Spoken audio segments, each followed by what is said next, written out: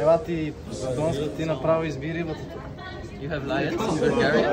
Yes, What's up guys, so in this video I'll catch up with you on what I've been doing since I posted the last video about the Davis Cup in November. At the time when I was editing the video, I was finishing off my year playing 15K futures tournaments in Greece. During those tournaments, my older brother Mike came to join me to help me start preparing for the ATP Cup, which was starting in the beginning of January, where Bulgaria qualified due to our #1 racket Grigor Dimitrov. Grigor Dimitrov wins the biggest title of his career. Now for a quick bio of my brother, he was the first player in the family, and ever since I started playing, he was involved in my tennis. He graduated with a degree in kinesiology, and on top of coaching me, he also helps me a lot with my fitness. One, go. After the tournaments were done, we went back to Canada with him and we continued my physical preparation over the Christmas holidays. Eyes in the sky, gazing far into the night. I raise my hand to the fire, but it's no use, 'cause you can't stop it from shining through.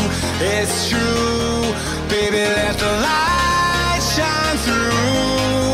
If you believe it's true, baby, won't you let the light shine through for you, for you, for you, for you, for you, for you, for you,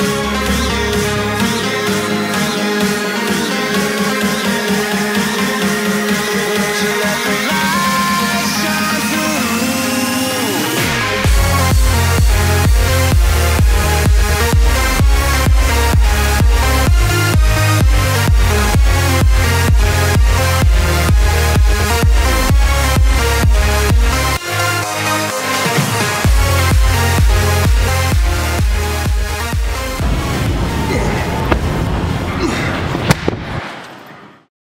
Sydney came around the corner very quickly, and this being my first time there, I was very excited.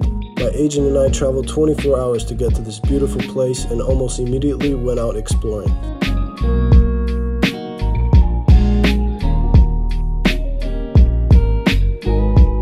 In the days that followed, I finally got to meet and play with Grigor Dimitrov, and it turns out he's a really chill guy. We worked on my volleys, where he gave me good feedback on my net game, specifically on my movement.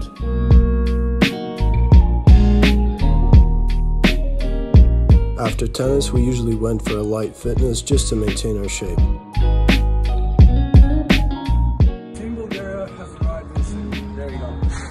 As the start of the ATP Cup was getting closer, each team was asked to draw symbols that best represent their country.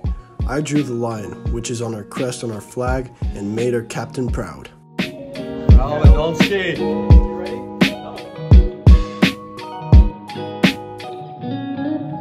Next, the tournament organizers took us to the North Sydney Olympic Pool for promotional purposes. This place was beyond beautiful, as it had a perfect view of the Harbour Bridge and the city.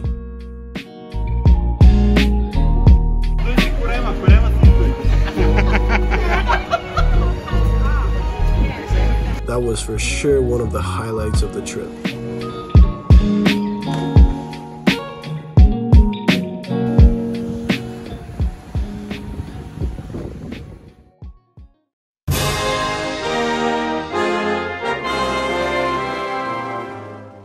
The event finally got underway, and the matches resembled a suspenseful thriller. In our first encounter, we went up against Great Britain. Grigor Dimitrov got the win against Evans, while Kuzmanov lost a 3-setter to Nori. The decided doubles match turned into an international sensation when our doubles team, Grigor Dimitrov and Lazarov, managed to pull off a major upset, beating the legend Jamie Murray to take out Great Britain. He's made it! My goodness! What a match! What a time! And what a sensational performance! A win for the Bulgarians. The second tie was much easier than the first, with a score of 2-1 where we both won our singles but lost the doubles.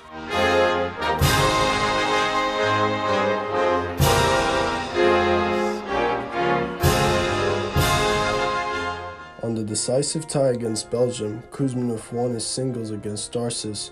Grigor lost surprisingly against Goffin, who played an unbelievable match, and later Dimitrov and Lazarov gave everything they had, but unfortunately lost in a tight third set tiebreak. And like that, Bulgaria lost the opportunity to play in the quarterfinals. But regardless, our small and beautiful country finished 9th in this international event, which is an astonishing result for us, and I was happy I was a part of it.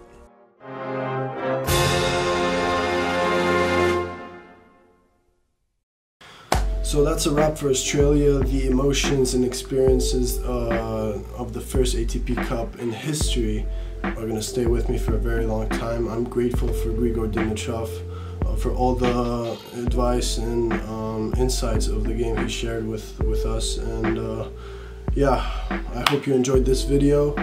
Like, comment, subscribe if you did. I love reading your comments. If you have any insight, I would like to hear about it.